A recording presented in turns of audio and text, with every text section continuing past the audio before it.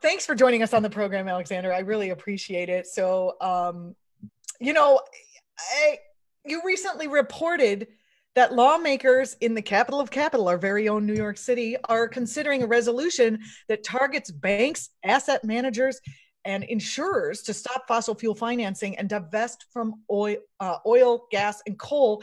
Can you talk about what that could mean in the fight for climate justice? Certainly, and actually, there's some new updates to this to report. Woo! So since this, so first of all, this was a resolution that was introduced in the city council on Monday. It was led by They're Brad still Lander. meeting the city council? They are meeting over Zoom. They've been figuring this out, but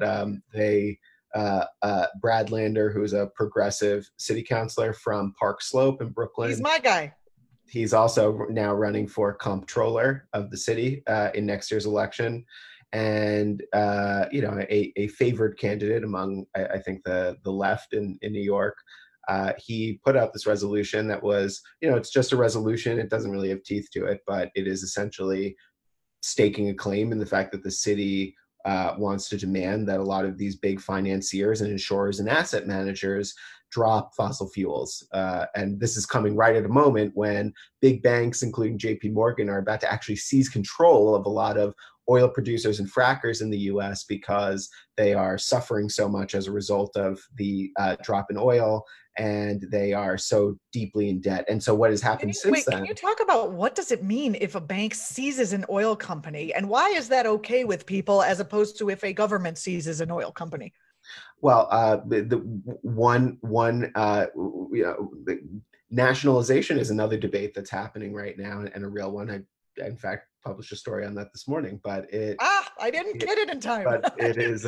We can talk about that after this, but it's, I mean, that is obviously a much more involved process. Whereas, these companies, these fracking companies and drilling companies in general, are for the most part deeply, deeply, deeply in debt. So it's not really a choice. I mean, they're not able to pay their loans back, and in these cases, as Reuters reported last week, a lot of the big banks are looking to actually take control of these and make sure that they aren't losing even more money on them by exercising direct control over their operations.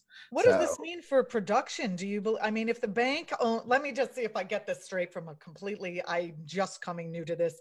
If the bank owns the production of oil and gas, they're going to be, a bottom line arguer like this. Yeah, taking gas out of the ground is not cost effective, especially now because we can't sell it because everyone's stuck in their house for, could be a month, could be 3 years. We don't really know what we're looking at here. Do you think this would be a boon for, say, a cleaner energy environment? that's really difficult to say. I mean, at this point, it's not. I mean, these are not. These banks are not exactly seizing these companies with the intention of shutting them down. They're seizing them with the intention of losing less money on them. And so, the idea that a bank is designed to extract as much wealth as it possibly can and profit as it possibly can from its holdings. And it's not a demand for oil, while it is at a rock bottom level right now, is not going to go away permanently. At a certain point, the economy is going to open back up again. And if you look right now, the precipitous drop in oil prices that led the price per barrel on futures contracts to dip into the negative range for the first time this week, that is for next month's contracts. And if you look at what oil delivery contracts for the month of June are trading at, it's extremely low, but it's not a negative number. Mm-hmm. So, it's important to recognize that this is not, this event alone is not, the pure death knell for the industry. And there are a lot of other steps that will have to come to that point before this. So I think to read into the idea that banks taking it over means that they're going to wind down production, I think is not accurate. But it is a sign of the health of this industry, and it is a sign that this new campaign that launched late last year, targeting financiers of fossil fuels and not just fossil fuel companies themselves, is a smart strategy, because obviously these are going to be the institutions that you're going to have to convince if you are really going to alienate the fossil fuel industry from the polite society part of the economy. But I wouldn't expect that to be. If the bill introduced this week in the city council doesn't actually force the banks to do anything, and it's symbolic, then how does it carry weight? Well, so you're actually seeing this carry weight in what has happened afterward, which is that yesterday the sitting comptroller, Scott Stringer, who is running for mayor next year. Oh, he is? Yes, Brad Lander is looking to fill his seat as comptroller. And my friend Justin Krebs is running for Brad Lander's seat, so it's all in the family. Interesting. We should talk about that. I'd like to hear more about that. But a resolution came out from an official statement came out of the comptroller's office yesterday that said that the city was going to formally vote against as a shareholder in JP Morgan, was going to vote against the re-election of Lee Raymond to the board of directors of JP Morgan. Now, that's how it works with a public company, that big shareholders get a significant vote in board seats, and that's how that will normally play out. And so the city said, we are going to vote against Lee Raymond. Lee Raymond is the former CEO of ExxonMobil and was responsible for overseeing and rubber stamping the worst of the climate denial campaign that ExxonMobil funded. In fact, it was after Lee Raymond left office that they started to step away from some of the more belligerent actors in the climate denial space. So this guy is really uniquely responsible for propagating the misinformation network that we are still grappling with today, and that we are actually seeing, encourage some of these anti-COVID lockdown protests in some states. So it's a really toxic legacy that he left behind. And the city of New York said, we are going to oppose this and try to rally others to do it. Since then, I saw that the state of New York has joined that call, as well as the state of Pennsylvania. So that this number I'd have to double check, but the number that I saw is that is a combined 8 to 9 million shares that they control, which is a pretty sizable and significant rebellion of shareholders at this upcoming meeting. So that's pretty significant. And I would say that is linked back to what this broader resolution is calling for. And so while it's symbolic, its passage would really, add more fuel to this movement, and would likely spur a lot of other legislative efforts that would be more specific and have teeth, but could point back to this resolution to say, look, a majority of the city council and the mayor approved of this resolution that we were going to pass, and we agree that the principles of the lawmakers of New York is that the finance industry has got to go. And that could open the door to some really interesting policy ideas that I think progressives would like to see the city adopt. Things like what? Well, on the more moderate end, you could see the city push to remove some of its very lucrative accounts from some of these big banks, like a JP Morgan, which does a lot of the banking services for the city, to something like Amalgamated Bank, which is based in the city and which has a long history of supporting cooperatives and nonprofits, and has a 100% fossil fuel free portfolio that you can invest in. So that's one pathway. I'm going to go do that right now. In fact, a more can we do that online? I can't go outside. Right, I know. The Chase banking is very convenient on the app, but that's how they get you. That and the ATMs everywhere. But the flip of that too, or not the flip, but the more ambitious goal for activists there would actually be for the city to form a public bank of its own that would be a municipally run, in a lending entity.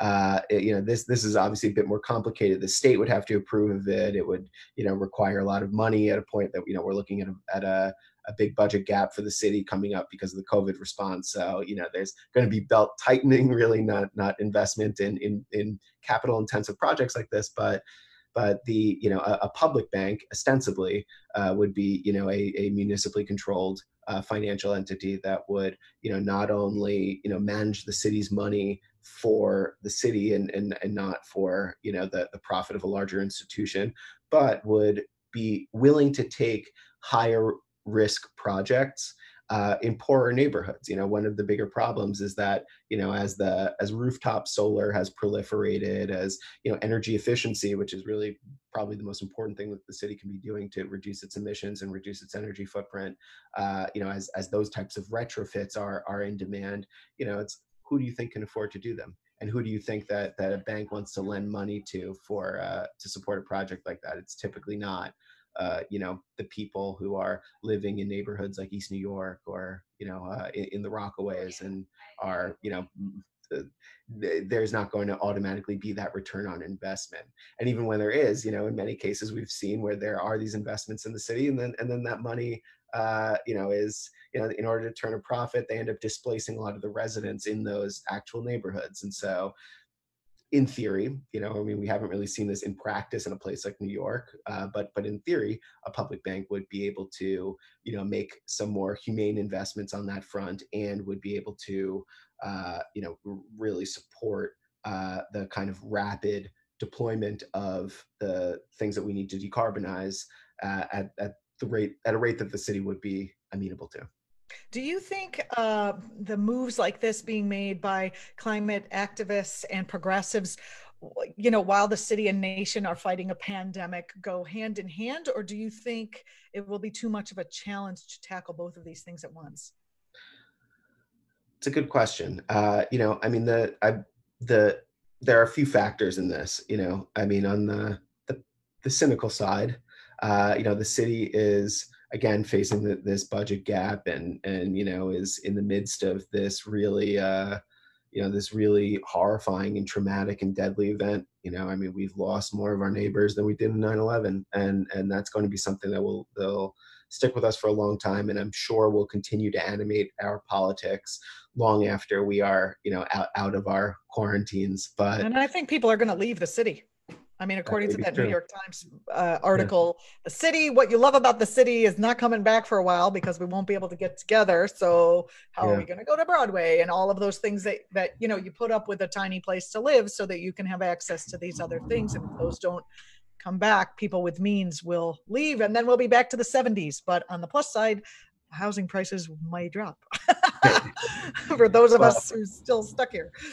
So it's difficult to predict those things, right? But the more optimistic perspective may be that over the past couple of years, the city has really aggressively, moved in the right direction when it came to climate things. It started in 2018 with the mayor announcing that the city was going to sue big oil companies for climate damages. And join that movement, and then they began the Byzantine process of divesting the city's $5 billion of its pension funds from fossil fuels, and then now it's moving in this direction. And sorry, actually, last summer, probably the most important thing, they passed a huge bill that required landlords of big buildings to do extensive retrofits to really dramatically reduce their energy usage. And energy usage in big buildings is the biggest source of energy usage in the city. So that's a pretty big deal. You're also seeing things, that one of the biggest sources of emissions and pollution is cars. And, you're seeing things like, 14th Street shut down. You're seeing a bill coming out of the city council right now to open more streets to pedestrians and close them off to cars. And so I think a lot of climate people would say that those are steps in the right direction. And you can imagine that next year being this huge, huge election where there will be a new mayor, where there will be a majority of new, the majority of the city council will be new first-time freshman faces. And so that is, I mean, that's a huge deal. And you can expect that, this being a major concern for New Yorkers, and not just because, environmentalism is a pet project of liberals here. It's people here remember it's Hurricane Sandy. People here lived through that, or lost loved ones in that, or lost property in that. And those are working class New Yorkers. And so I don't think that climate change is an abstract idea to New York voters. And I would expect that, this is going to be a major theme of next year's election, both for the comptroller. Certainly that's what Brad Lander is signaling here, but also for the mayor. Corey Johnson is another leading candidate, the speaker of the city council. He has really been pushing climate stuff, and was a major force behind these bills that were pushed through the city council. Scott Stringer also, he's made the divestment campaign a big deal, and has talked a good game on climate. So, you can expect that, at least in the competition between the two of them for the progressive vote in the city, that there may be a little arms race on climate, which would be a good thing overall. So I would expect that this is going to continue. Well, Alexander, you made mention that you have a new piece coming out today about nationalizing the fossil Right. fuel industry. Can you talk a little bit about what that might look like? Sure, it's up now on HuffPost.com, but it's a Who is talking about this? People well, outside of 350.org, or who, do we have electeds talking about this? it's definitely primarily right now the climate left activists. I mean, you have Sunrise Movement talking about it, you have the DSA talking about it, Food and Water Watch, which is definitely a leftier but pretty ballsy I've been talking about this for years, by the way, and people called me crazy.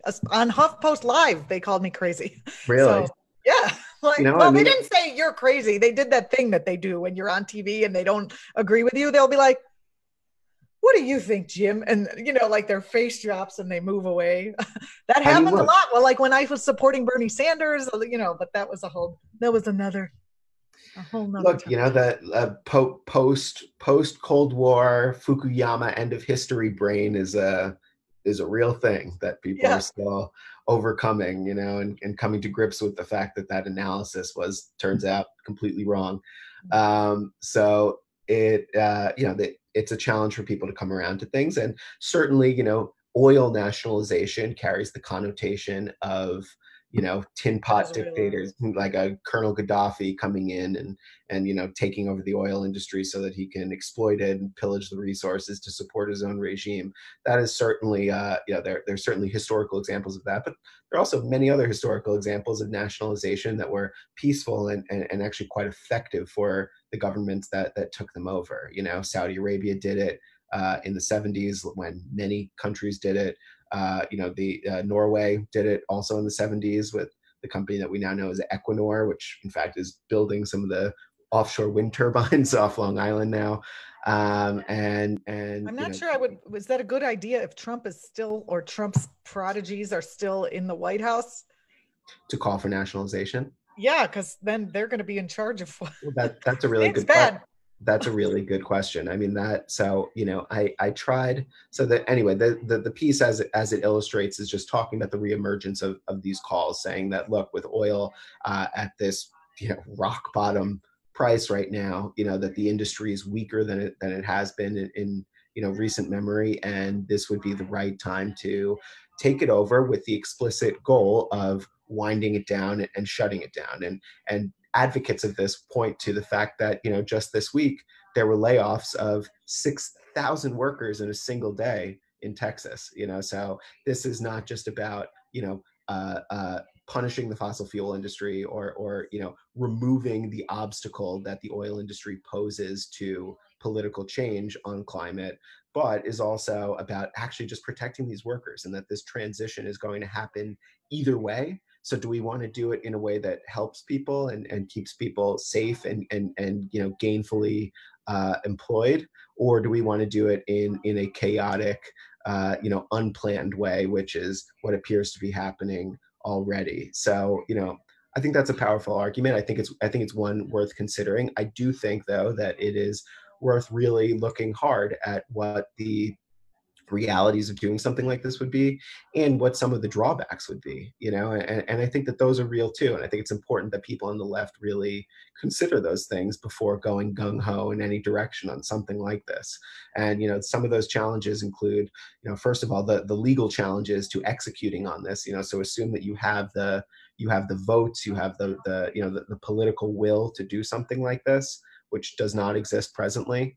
You would then come up against the legal challenges to it, which would be immense. I mean, the fossil fuel industry managed to marshal the resources of half the states attorneys general in the U.S. to oppose things as moderate as the pretty modest regulations that came out of the Obama administration on climate. And they were successful, especially with the makeup of the Supreme Court even then. Now consider it now, with two appointees from Trump. So that's a big problem. The second Alex, thing is that you have, oh, I'm sorry. no, Go go ahead. ahead. No, I was, please. you have the property rights regime in the United States is such that people who own the surface also own the minerals underneath, and so you have a lot of individuals who actually make money leasing their property to drilling companies, and so you'd have to deal with lawsuits from them as well. And even if you could finally execute on it and get that state-run oil company, there's a really high potential for corruption and other problems, and the agencies that we would expect to regulate against that have been significantly weakened under Trump. So those are things that you'd have to really, really consider if this is like an idea that you really are hoping will happen. The Green New Deal doesn't mention anything about nationalizing, oil production. And I'm not sure how it would fit in with actually diminishing production and switching to a green economy. Even the I think with anything like this, there will be a piecemeal approach, and there will be multiple fronts that you're fighting on in order to achieve the ultimate goal of Not gaining everybody control. dying. Right. But even with nationalization, there are multiple strategies that you'd probably have to take just to make that one piece of the puzzle work. There's a great report that came out this month that illustrates actually 5 different policy pathways that you could take, and they are there are varying degrees of possibility with them, but even there, you probably have to do multiple things just to cobble together all the different pieces of the oil industry. It's not like the oil industry isn't just Chevron and Exxon. It's a lot of smaller companies. It's a lot of family-owned businesses too that you'd have to reckon with. And you'd have to make sure that you are paying those people a fair compensation. That's somebody's whole wealth and retirement and plan to feed their family. You got to make sure that they get a fair break. They weren't the ones funding climate denialism. They were just participating in an industry that, while toxic, Paid the bills. could make the money. Yeah. Well, there's some complicity in that too. Yeah, a nice, strong social safety net could be helpful in a time like that, to make it not so difficult for people to give up, blood money, I would say. Coming in from Memo, I said that, not you, Alexander. Coming from Memo for the Record in our stream chat is a comment. The military primarily uses oil until they have a solution to this issue. Oil will never go away. Thoughts? I think that's a wise point. I mean, I think Elizabeth Warren put out a plan last year that was meant to decarbonize most of the military by 2030. And there were a lot of people on the left who really criticized her and said, oh, you're focusing on decarbonizing the military. You're a warmonger. And, the only good climate policy is one that dismantles the, American imperial military industrial complex. And, that may not be wrong. That may be a worthy goal as well. But that is, she's like, you're never happy, you people. well, if you're gonna wait around for the dismantling of the American empire, to decarbonize, then we are probably not going to achieve the cuts that we need to in the very short period of time that we need to achieve them to save many lives. So Trump's doing kind of a good job. or the coronavirus is doing kind of a good job of dismantling some of America's empire here. Not on purpose, he's doing a good job. It's certainly throwing things into stark contrast and helping people to understand them. So that is useful. But the military will certainly have to play a significant role in that. And you can imagine that, under a different kind of administration, that the direction to the Department of Defense to research and carry out these things would be quite useful in ultimately achieving a Green New Deal of some kind. Alexander, thank you so much for joining us. Alexander Kaufman, climate reporter. You can follow him on Twitter at Alex C. Kaufman, Kaufman. We will see you in 2 weeks, and I look forward to reading your piece. You can read Alexander's work at HuffPost. Thanks again for joining us. I appreciate it. Thanks for having me. Stay safe. Yeah, you too. It's always nice to see you pop up here. It's like, oh, he's still good. That's good. I'll have different facial hair by 2 weeks from now, so don't worry. I love it. I love all the good. I hopefully will not. If you're watching on YouTube, don't forget to subscribe to our channel here. Please, we come out with at least 10 good interviews plus more content every week with people who are making the news, who are knowledgeable in the progressive sphere. So thanks again. And thanks, Alexander. I'll say bye to you at this point. If I hang up on you, Alexander, you can never come back into this. So you have to hang up on me. Oh, you're gone. That's perfect.